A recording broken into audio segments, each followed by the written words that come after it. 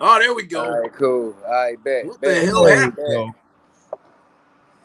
All right, there we go. All right. Hey, and I got rid of the illumination. Oh man. Oh damn. You see what I'm saying? It's a win-win for everybody. Yeah, your official tissue. So look, right? So look, but I want to go back to what Lord Jamar was saying. You were saying you embrace a lot of music. I'm just trying to say, I feel like it was more the label heads and the radio people that might have made y'all feel that way, as opposed to the average person. I just want to put that out. Well, as opposed to the artist, I will say right, as opposed to the artist. Yeah, it was like, the fact that, you got editors from magazines who were born on the East Coast up north, and, they were cultured by the East Coast northern artists, and they came into position, into authority, rightfully so, from working hard, but they came into authority to kind of critique music from everywhere.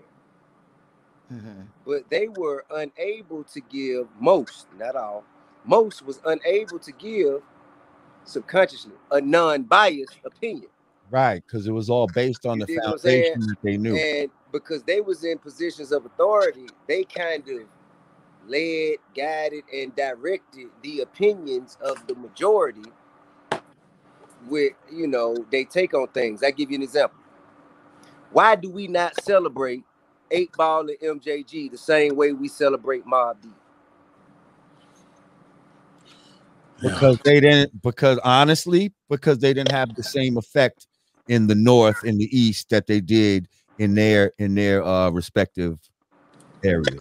And guess what? Mobb Deep didn't have the same effect down south and in the Midwest as they did up top.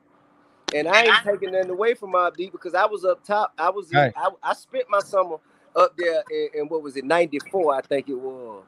When when Shook One came out. 94, 95, something like that. Anyway, but I was up there. So I know I'm about to say you careful now. You talking to a Mobb Deep stand right here now. I ain't tripping. I ain't got nothing to say with it. Hey, listen, man. Hey, for one, God feel you. I feel you though. God bless Prodigy, and love and respect to have it. Ain't taking nothing away from their legacy. But what I'm telling you is, put them in Memphis, right? And let's see how much of a celebration there'll be. I feel you. That's valid. Now that's real. What I mean? That's real. You can say one can say the same for 666, for 666 Mafia. I mean, it's a few different. I would be lying if I didn't say that we had a certain arrogance. When we first came out, I'm not gonna lie. I've been quoted. I was in that. What's that shit on Netflix or whatever? No, I was in Netflix when I was talking about how we kind of just felt like New York was gonna make the music and everybody else was just gonna kind of listen to it. We didn't necessarily think that other people was gonna start making it. Right. We thought this was our export to the world. You understand? And so that's fair. That's fair and honest. And that's all I've been looking for, fair and honest discussion. Right. Because most motherfuckers from New York won't even admit that. No, that's totally real. I think that we well, let me keep it even more real. There was a time when we thought that being from down south meant you were slow. Mm-hmm. Meant in all kinds of ways. But you know why? Because I remember being 16 and my man Ja Will, his grandmother lived in North Carolina, right? So we drove down to North Carolina to stay down there for a week or some shit. But when we got down there, everything from the music to the fashion to the slang, everything was literally about 3 months behind what New Yorkers do. Absolutely factual. But this is before the internet and all this type of shit. Sure. So when you see that, you like, oh shit! They don't even know about this. They don't know about that. They still wearing this. It gives you a certain perception that everything is slower down there. And at this point, though, we have zero concept of manufacturing distribution hubs and how things make their way from Paris. You don't know and none the of first stop should be New York, and then it has to be distributed to the rest of the country from that. Like, we don't have that understanding at all. And when I was spending time in New York, I understood, like, okay, cool. As soon as I get here, all right, so they're gonna make fun of me for how I talk for 2 weeks. Then I'm gonna get into a fight with somebody. Then when they see I can fight, and then it develops. I went through this like 3 years straight. And then after that 3rd year, they would get, oh man, that's cuz.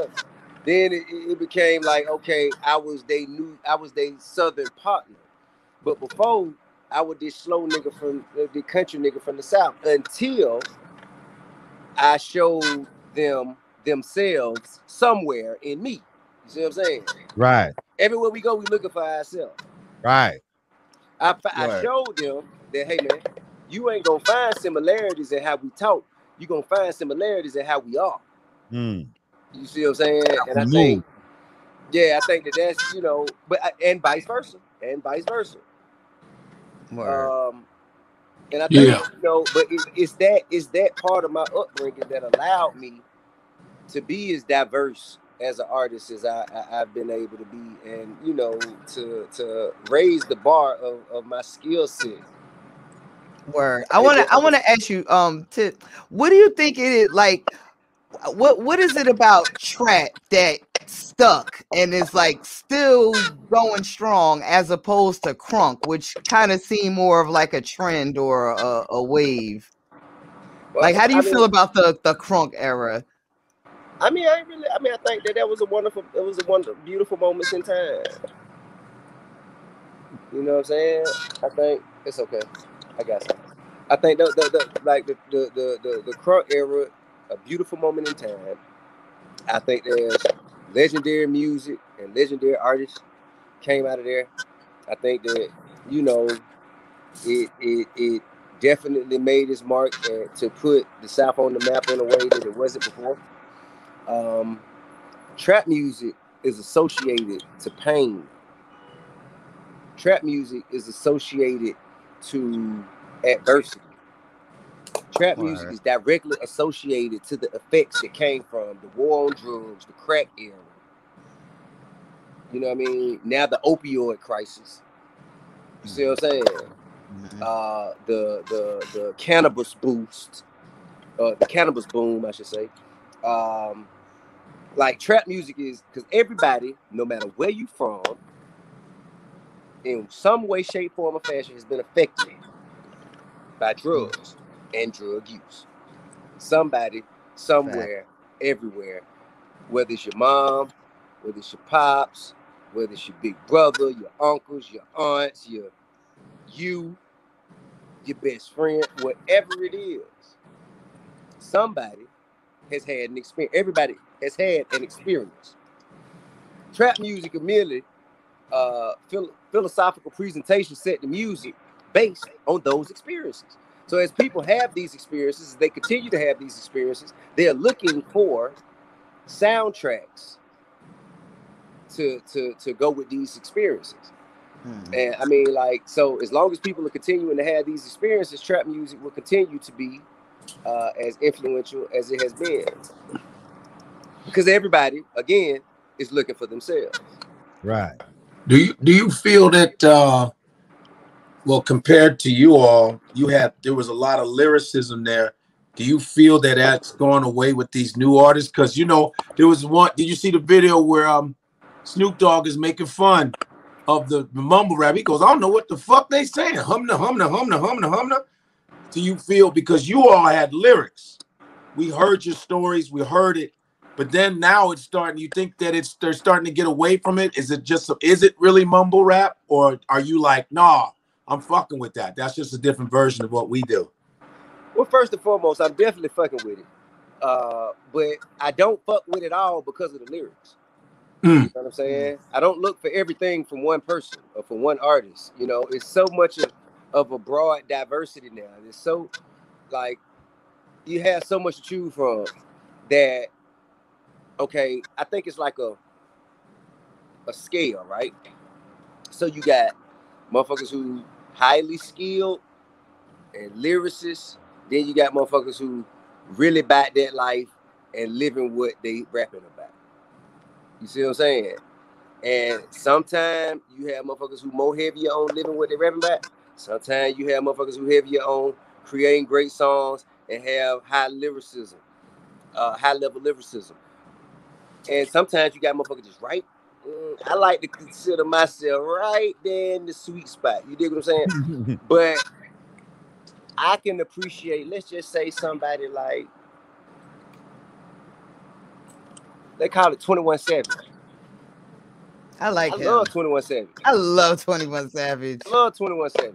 I You know, enjoy some 21 people might say that, you know, he ain't as much of a lyricist as other people. He not the best lyricist, but I love what he stands for. Check it out.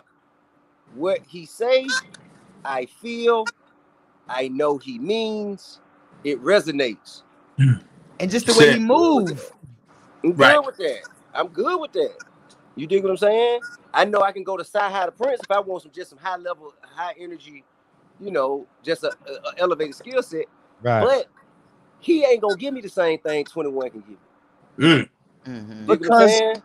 I can go to J. Cole, and I think that's why I feel like that collaboration was so special when J. Cole and 21 got on the track together, because you showed a high skill set of lyricism and like extra authenticity, but executed almost perfectly.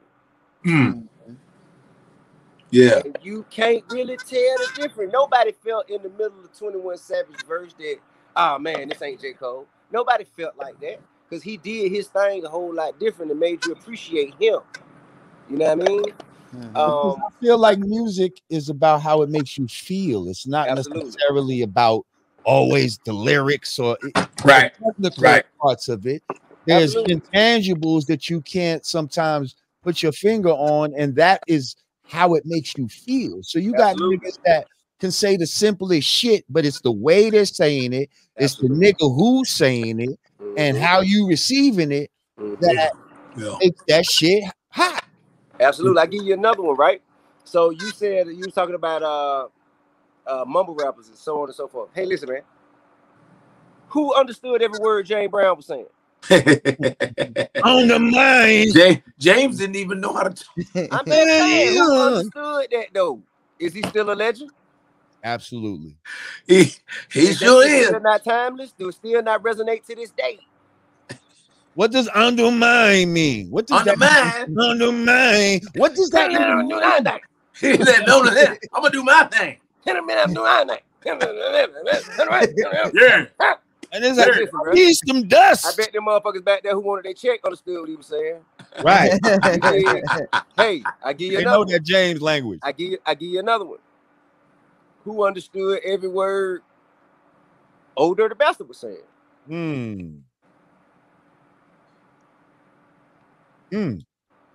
It never received that kind of critique because where it came from. You know what I mean? Wu-Tang. Who understood every word, let's call it Bone Thugs and Harmony said? Oh, I damn sure didn't. Oh, no, I did. No, I damn sure didn't. I was like, I'm just saying, we have gone. I got you. Periods, only the biggest. We've gone through periods and generations of when we heard things that we felt but may not have been able to articulate perfectly, but we still roll with it because of its connection. Those are great examples. Those are great examples. So now when we get the Young I did ask you to write down Bone Thugs. When we get the Young Thug, why are we holding him to such a high criteria that we didn't hold James Brown, Old Dirty Bastard, or Bone Thugs and Harmony to? Why can't we just let him rock the way we let them rock? Well, yeah, Stevie Wonder was the same way. Yeah, well. Yes, I got some better kisses for your lips. Yes, I got that. I still don't know what Mama say, Mama Sa, Mama Maku. So I don't know what that means. Right. I don't think he knew either. Still don't know what. But we loved it, and we all say it, and we all hell yeah. So good point. I don't think we like being fair by placing that burden on the youngster shoulders like that.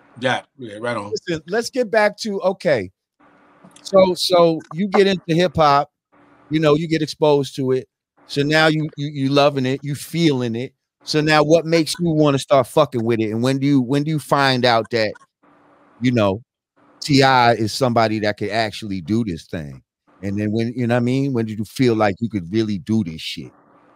For me, I recall the 3rd grade aptitude test in public schools. You know, there's every third grade student has to take a test to check where they are, so they'll know what category or class or what placements your classes should be in going on. Also used to distinguish how many more prisons to build in the future by the percentage of children that fail. But that's a separate discussion. This particular day, this particular test, I finished early, as I used to always finish early on my test as a kid in public school. But I had got in trouble for disrupting the class. And my uncle told me if I disrupted the class again, he was going to kick my ass. I ain't want no ass whipping. So what I did was I started writing the rap, even though I was finished before the rest of the class. So to keep me from, you know, acting out, I started just trying to write a rap, using shit like I'm Bad and other songs that I heard and could appreciate as a barometer or a standard. And I started to write a rap. And by the time everybody else was finished, I had a little, you know, a little 8-bar, 10-bar rap wrote. And I performed it at the playground. And everybody went crazy. And they didn't believe that I could write. They didn't believe that I did it myself. You know what I'm saying? And so then they challenged me to write another one by tomorrow. And I did. They went crazy again. And it just got better and better. Then I made my way to the cafeteria table. I was the only one in my school who was rapping. You know what I'm saying? Like when I was 3rd, 4th, 5th grade, I was the only one in my school who was rapping. By the time I made it to 6th, 7th, 8th grade, then it was kind of like a crew, maybe 5, 6 of us. So wait, hang on. What was the standard? I'm sorry. What was the standard? LL Cool J? LL Cool J was the standard. LL Cool J was the standard at that time. Run DMC, LL, you know, that's of the things that I saw myself in. That was it. Of course, I've been exposed to NWA, but that felt like that was no man's land. That was kind of like off limits material. I just had the pleasure of, you know, listening to it. LL, Run DMC, maybe some Will Smith or some shit like that. You know what I'm saying? Kool Moe Dee. Kool Moe Dee, yeah, he just seemed like too old for me at the time. Even though he just always a little old for us at the time, to be honest. By the time he made records, he was. It seemed like, yeah, I fuck with it. I used to like Wild Wild West a whole lot, but even like Big Daddy Kane, that shit seemed like, oh, they grown up music, yeah. You know what I'm saying? Like, even like Rakim, like I heard it and I loved it, but I'm like, I ain't even finna try to touch that shit yet. Let me just stick right here with where I feel like. Right, this lane. Yeah, I mean, but it helped me. It helped me to elevate and kind of figure out, you know, cadences and how to switch up cadences. Yes. How to take parts of my life and apply it to what's going on with the world. And, you know what I mean? That was enough to get me there. And then, you know, I just began to expand my horizon with people like Ice Cube, Tupac, like I said, Rakim, Boogie Down Productions, Brand Nubians. You did what I'm saying? Of course, you got Tribe. You know what I mean? Twister. Man, if you put out a record between 89 and 95, I bought it. I don't give a damn what it was. Word. I ask you that because I feel like it's important that people have good standards to, you know what I mean, to know what to go by. Like, you know what I mean? Whatever business that you're in, you should have certain standards that, I don't want my shit to fall below this. Because it's going to be fucked up. It's not going to be mandatory.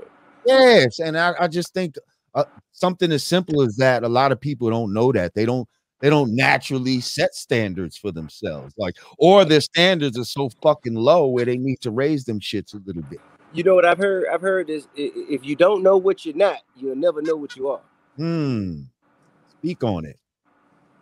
That's some Yeah, shit. I think that might be why people, you know, are so hard on the youngins, because we feel like, you know, we feel like the standards are so low for them. Like even if you're, you know, even if it's not your goal to do this long term or be a high level lyricist, like whatever your goal, like whatever mission it is you're trying to accomplish, I personally feel like a lot of them are not still taking the time to do the research or be a virtuoso in your respective lane. Because I could tell when you're, you know, if you're using your brain and you're smart and you're being, you know, you're being artistic about it, but it comes out this way, as opposed to I'm just being lazy and I'm just doing this. Well, okay, now this is one thing we all know: big business kills culture. Period. For sure. You dig what I'm saying? So all of us have been in the game, and we've all been in a place where, you know, we allowed big business to take the front seat, and we did some stuff that we know I don't feel that good about it, but I'm gonna do my best to make it dope. I'm gonna compromise. You know what I mean? We've all been in that position. So to think that we can be in that position, but they should not be in that position, I don't think that's fair to them. So when you said, but they have way more options and way more resources. You're right. But we got to use ourselves as the example. I don't think we could compare them to something that we ain't seen. Like you said, what if they ain't, you know, doing the research and doing it? Look, what if they just trying to stay out of prison and keep from killing people and not sell dope because they promised their grandmama before she died that they wouldn't do it no more? What if that's their goal? What if that's what they own, right? And perfect example, Lil Baby. Let's say Lil Baby, man. Lil Baby made it out of prison, bro. And, you know, it was cats around him who were rapping, but he pulled up. He was gambling. He was a gambler. And motherfuckers like Slime, Thugger, and my partner, rest in peace, OG Truth, told, and Roscoe, Pee Wee Roscoe, told Lil Baby, hey, listen, man, you can do this shit for real, bro. Why don't you goddamn let that go and fuck with this a little bit? This man out of prison, out the trap, just said, okay, cool, I tried. And then the motherfucker sat him down and kind of showed him what a bar was and showed him how to. He had stories and he got game for days. But how to apply that shit to music, he could have never came in the game with the skill set and the understanding that he has now. He could have never came in there day one. So but he's dope. But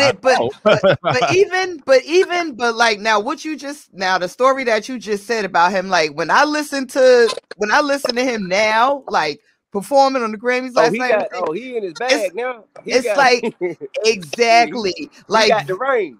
Like that isn't luck. Like that takes a particular, it is part luck, but it takes a particular, it takes a particular mentality, a particular training, if you will, or just discipline. A particular discipline, a particular sacrifice. And you can hear, even though like, that may not be your favorite lyricist, you can hear somebody and know that, okay, it's something special about that person. And that's all.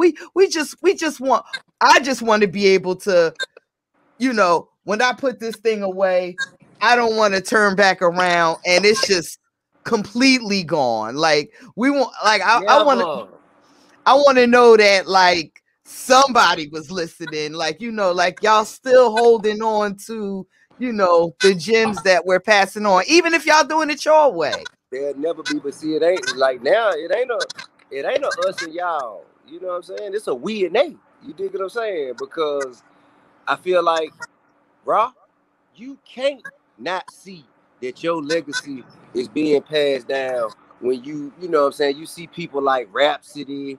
Oh, for sure. You see Remy Ma, you know what I'm saying? Even Cardi B, like, you know what I mean? Like, they listening, they just take what they see of themselves and apply it to their story and their journey. It can't look exactly like us. Right. But then they not being themselves. So I think we just kind of got to get them a little leeway, man, to do their thing. I and it feel always that. come around. Cause I feel that. We know what it's like to be young. And you know what? And that's something I had to learn, because in the beginning I was very, I mean, you were there. Oh, that's not hip hop. But I had to step back for a minute. Like, it's not going to be the same thing forever. Let me just step back, allow people to do them, and then I can give my gems when needed. But I remember getting hated on by the old school dude. But look, here's the beauty of it, right? Here's the beauty of it. Now there's so many options, there's someone in hip hop for everyone walking the earth. You're right. Everybody. There is an artist or a group of art or a genre for everybody walking the earth. No matter who you are, if you hear something that doesn't represent you, it ain't nothing to go to your Google and find something that will. You know what I mean? So spend less time critiquing and talking about the things that don't represent you, and we should spend more time celebrating and uplifting the things that do represent us.